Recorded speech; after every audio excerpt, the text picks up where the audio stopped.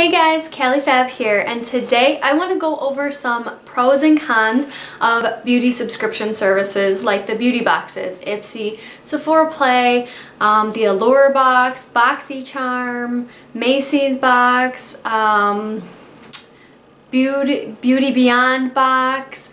There's tons of them, you guys, and I feel like this is a fair topic to go over all the pros and cons of them in my own personal opinion, because I have been receiving Ipsy and Sephora Play and Boxycharm for over a year now, and I just wanted to go over a few things that I find that are really, really good about the subscription services and some negative points about them. So if you guys want to check out my opinion on this topic, then just keep on watching. Okay, so I'm gonna start with the pros for this one to get us started off.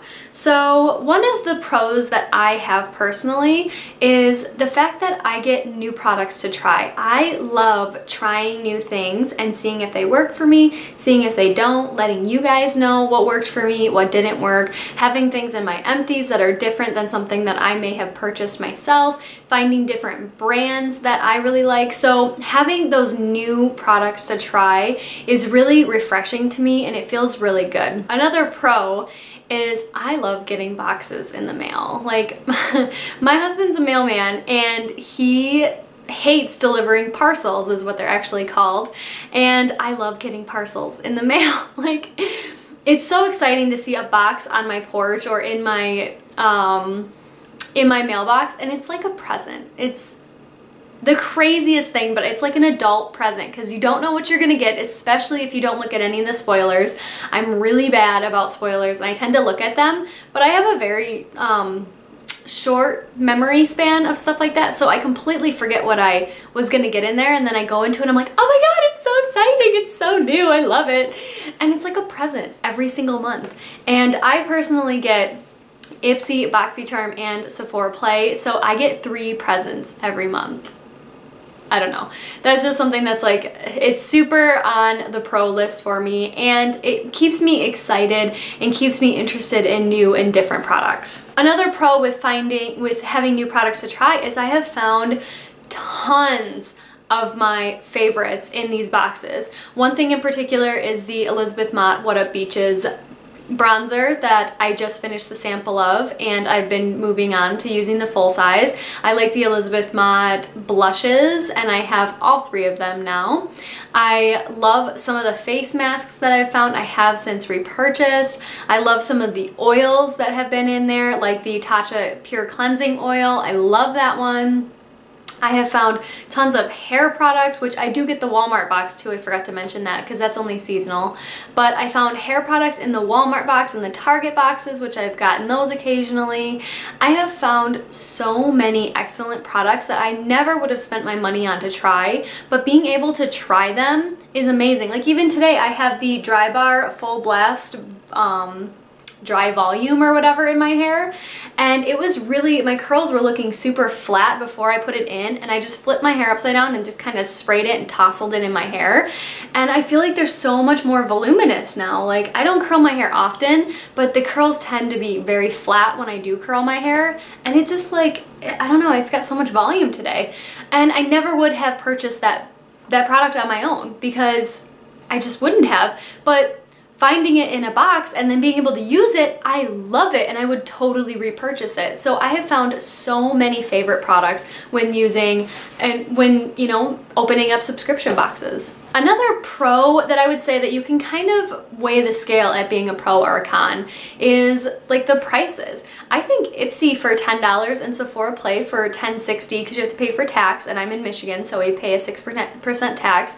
I think that those are great prices, like truly great prices for having 5 to 6 products every single month, new things to try, things that will last you quite a while in some cases. Like, some of my creams and stuff that I've gotten last me months, and I think it's totally worth it, especially because I pay the money for the Sephora sample boxes anyways, so why wouldn't I pay for a subscription service, even though you don't get to technically pick out what you get? But the Sephora favorites boxes, you don't get to pick out what you get in those anyways. So I do think that the price is good. Boxycharm is a little bit more expensive at $21.95, I think it is, a month. But the difference with Boxycharm is that you get full-size products and you get 5 full-size products. They usually include brushes, and when they do, it's usually more than one. It's usually a brush set of, you know, 2 or 3. And I've really found some great Boxycharm items too. The value of the Boxycharm is usually over $100. You usually get a full-size palette in there, which is amazing. I haven't bought a palette in quite a while because of that fact. And I don't know, it's so great. And I think that my total amount that I spend per month is about $41.50 or $41.60, sorry, because I pay $21 for Boxycharm. But I pay $41.60 every single month for 3 presents and tons of cool products to try. So I really think that the prices aren't that bad. I mean, if you add that up over time and put away that $41.60 a month into a bank account or whatever, it does add up. But me personally, I really do enjoy getting those products, and I'm gonna be going on a no-buy soon. So me going on a no-buy is me not getting any little bonuses that I might want. And the problem with that is that I really enjoy getting the new products. So I'm gonna keep my boxes when I go on my no-buy so that I don't feel completely deprived of things that I love doing, like getting new products. Another pro could be a pro or a con for some people, but you get travel size items. So when I went to Florida, I brought tons of my items from my Ipsy and my Boxycharm and my Sephora Play because they were travel size and they were so easy to put in my suitcase, in my luggage, stuff like that. And if you're flying, you need a lot of travel size items. And if you know that these items work for you because you've been able to use it before, or you've been using it for the last month and you still have half of the container left, then why not bring those travel size items instead of purchasing travel size items which may or may not be more or less money than the full size, but you already have them in your collection, so you can go through your collection and figure out what you want to bring with you. So I do think that the fact that they're travel size items is very helpful to a lot of people that do travel. I don't travel as often, but I really appreciated having all those items when I was traveling. Another pro, I think, is that you get high-end and drugstore items. So like I said, I do get Walmart and Target on occasion, and I do get a lot of drugstore items in there, and I do like a lot of those. But in most of the boxes, like the Ipsy, Boxycharm, and Macy's and Sephora, you get a lot of high-end items, things that are a lot, like really expensive, and things that maybe would have been $60 or $70 on their own, which is crazy to me that they put those in a subscription box for 20 bucks. What? I don't know. I think it's a really good way to try those high-end items because I am, like I said, not gonna purchase those on my own. And that's just silly for me to even try something that I'm not sure of if it costs that much money. I'm just not gonna do that. I don't have a disposable income like some people do. I mean, that's great if you do have that, but I don't. And I know many of you that are watching me probably don't either. You probably work regular jobs and have, you know, a regular life, and that's just how it is. We don't have the extra money to pay $60 for a cleanser. I'm sorry, I'm not gonna do it. But that was the last bit of pros that I have. I'm gonna go on to cons. I do have a lot more, which I can make a secondary video on this if you guys are interested, but I'm gonna move on to cons at this point. So one con that I will say when I talked about the travel sizes is some of them are so small of travel sizes that you get 1 or 2 uses. How am I supposed to know if I like that product if I got 1 or 2 uses? That's just gonna go in my sample empties and get not thought of again. Why would I go and purchase a product that I only got to use twice and I don't even know if it worked for my skin? I don't know if it was a smell I liked. I don't know. Why? Why would I do that? That's silly. So if I were to say something to these Boxycharm and Ipsy in particular, give us a little bit more of a sample size so we really actually know if we like the product or not. Because you're not gonna sell me on a product if I only got to use it twice. I'm sorry, it's not gonna happen. It's not gonna happen.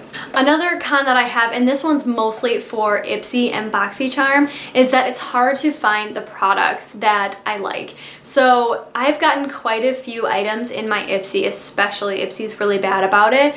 about giving you items from brands that, first of all, you never heard of, which I think is actually really cool, but brands that are really hard to find. I can't find these brands at Ulta and Sephora where I could just walk in or go online and get my points for it. I have to buy it on their individual website.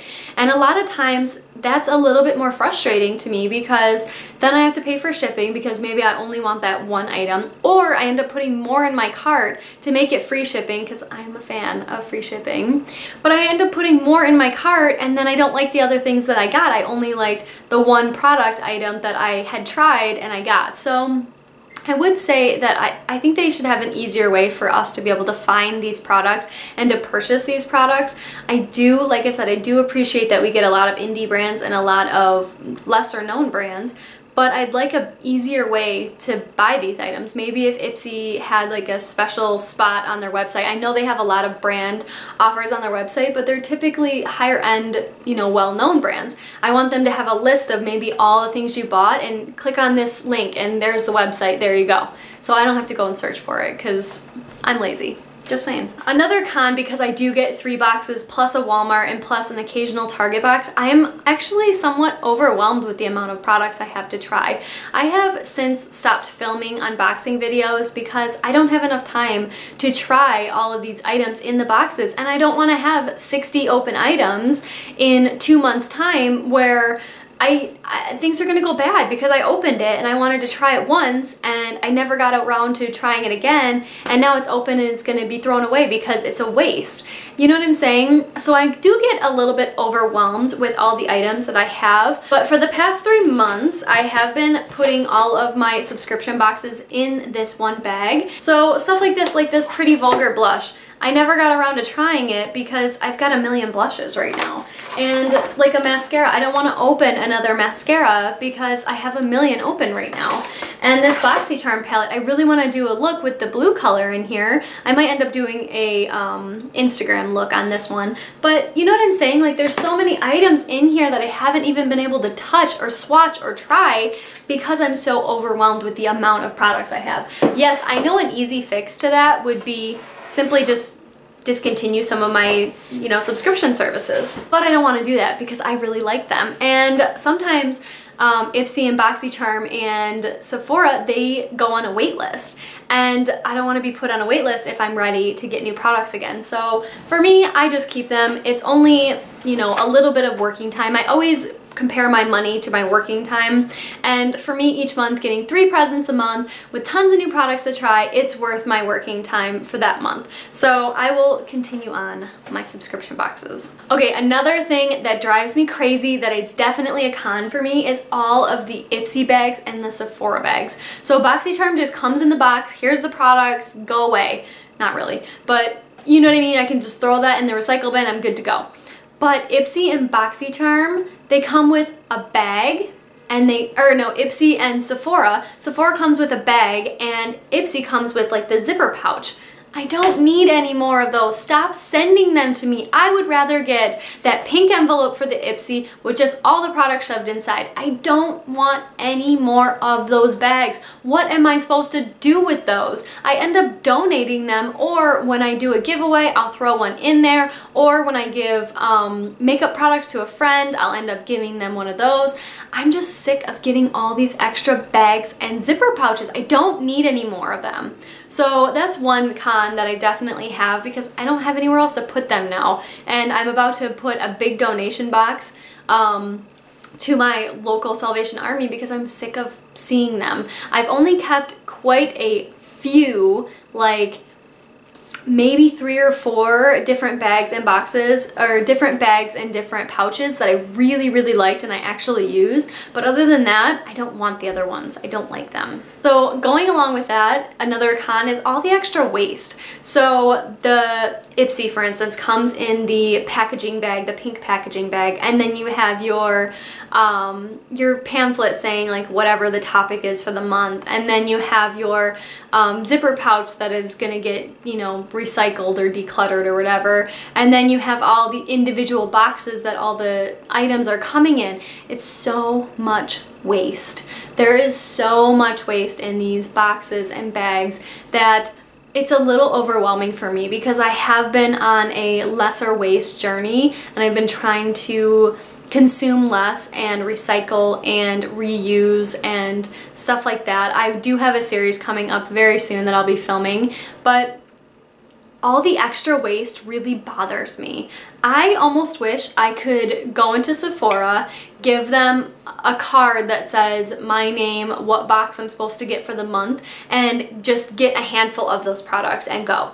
Like, I don't want the extra packaging that everything has, and these bags and pouches are extra packaging that I don't need. Yes, they're cute, but I'm never gonna use that. What am I gonna use that for?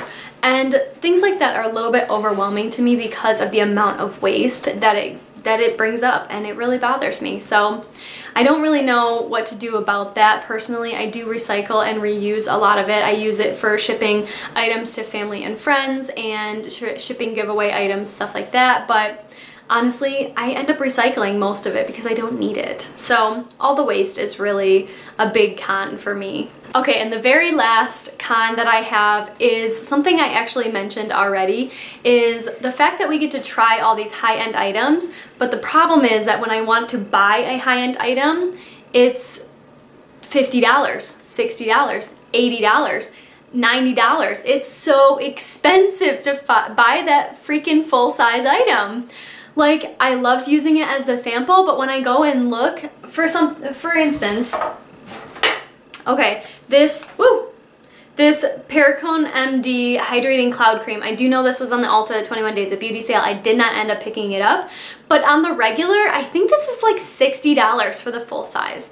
What? No, I am not gonna buy that. Why? Why am I gonna spend $60 for a moisturizer when I have my Believe True Cream Aqua Bomb, which is $38 for the full size, which by the way is expensive in my opinion too, but I would way rather purchase that one, which I know works for me year round, than this one where I got a sample of about a month and a half, and I don't know if it's gonna work for me year round because I only used it in the winter time. You know what I'm saying? So little things like that really bother me when I find a product I really love and it ends up being ridiculously expensive. No, I'm not gonna pay the full price. No, I'm not happy about the 15% off from Sephora coming up soon. Why? 15% is nothing. People treat this sale like it's 50% off. It's not, it's 15% off. If something costs $50, let's just say, for instance, you do 15% off that, which would be $5 for 10% if you're a beauty insider, but if you spend more money, so you're at $45 there, and then you take off the extra 5%, now you're at $42.50. So now that $50 item is only $42.50. Oh my god, it's amazing. I got such a good deal. No, you didn't. And especially if you live somewhere with high taxes like Canada, for instance, they have like a 15% tax on things. You're basically getting the tax for free. For me, I live in Michigan, that's a 6% tax, so it's basically like me only getting something for 9% off. So yes, I do appreciate the sales, but 15 and 20% off is just not enough in my opinion. I like getting things at 50% off, or, you know, things for free when you can find things for free. So the high-priced items that we get that we love, I know it's a big selling point for them and people will buy them. I have bought things in the past personally, but the fact that they do have such a high price tag really bothers me. So anyways, I went off on a long tangent on that one, but I hope you guys enjoyed some of the pros and cons that I brought up about subscription boxes, and maybe it got you thinking, instead of, you know, getting all the boxes that you get, maybe if you get 5 or 6, maybe cutting it down to 2 or 3 because you're not using all these products anyways. And I know getting boxes is like getting presents. I love getting presents, especially when I've already seen the spoiler and I've already forgotten what I'm getting. It's like getting something brand new, and I totally get that. I totally get all the pros and all the cons, which is why I wanted to share my opinions on the pros and cons with you guys. So I hope you guys enjoyed this different style of video, and I hope I got you thinking a little bit about your spending habits and about your reoccurring spending habits, like things that just come automatically that get charged to your card every month, beginning of the month. Here you go, here's your box, here's your products, enjoy. And especially if you don't need any more products. So I hope you guys have a wonderful day or night wherever you are, and I will see you in the next one. Bye.